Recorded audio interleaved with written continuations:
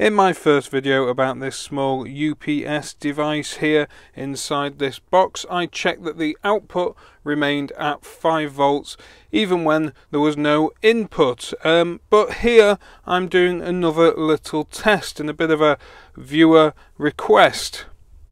In a moment I'll move a bit closer into the meters, but for now I just want to explain the test setup here.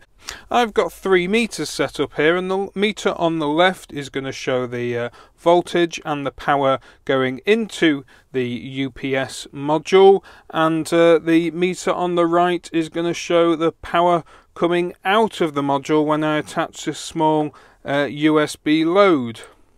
And the meter in the middle is just going to show the voltage of the 18650 attached to that UPS module.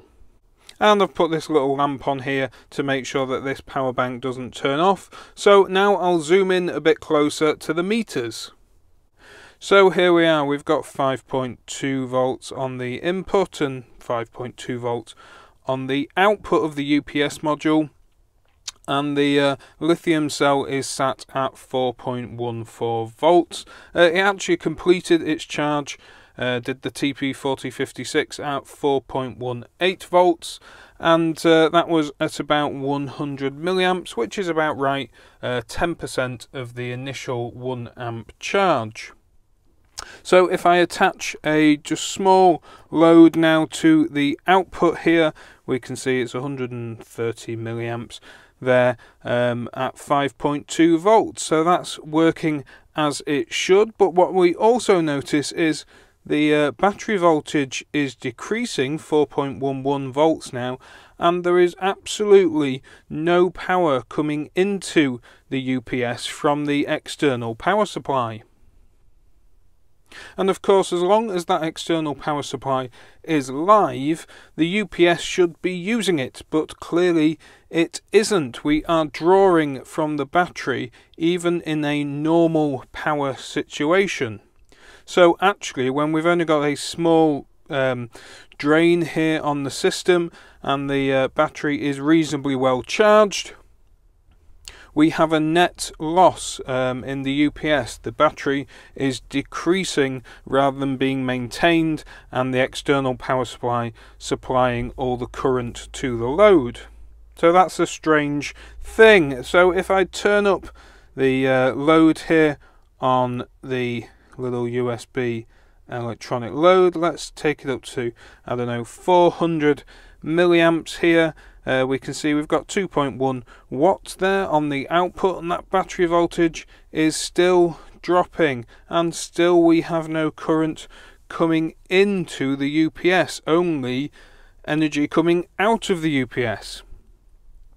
So if I increase that load further still, now we've got up to 450 milliamps, and this has now kicked in. It's realized that the battery voltage is dropping, and the TP4056 has started charging the 18650 I have in this UPS module. 643 milliamps coming in, and 477 milliamps going out into that electronic load. So that means that the battery voltage is slowly creeping up. We are replacing that energy we've just depleted. Well, let's continue and increase the electronic load some more. And as we do that, let's go all the way up to its maximum, which is 1 amp, and we can see we've happily got 5.23 volts, 1 amp on the output, but that voltage is dropping again, and that's because there's actually less power coming into the UPS than it's delivering on its output here. 5.16 watts on the input, sorry, and 5.27 watts on the output. So unfortunately in this situation the battery is being depleted, and if we left this load on here at 1 amp for a reasonable length of time, we'd actually flatten the 18650 lithium battery here in my UPS module.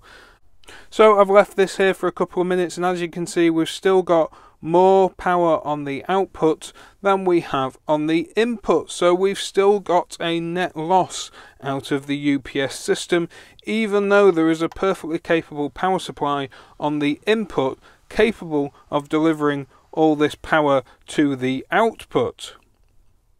So let me turn down that USB load again now and take it to something much more reasonable, back down to 100 milliamps. The voltage of the battery increases again because there's less load on it, and of course now with 500 milliamps on the input and only 100 milliamps on the output, well, there's a spare 400 milliamps there or thereabouts left over to actually charge the lithium cell.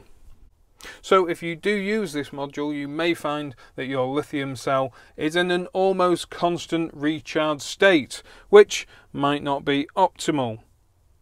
Hopefully you've enjoyed this little update. If you have, give me a thumbs up, subscribe down below, comment if you can, and I will see you next time. Thanks for watching.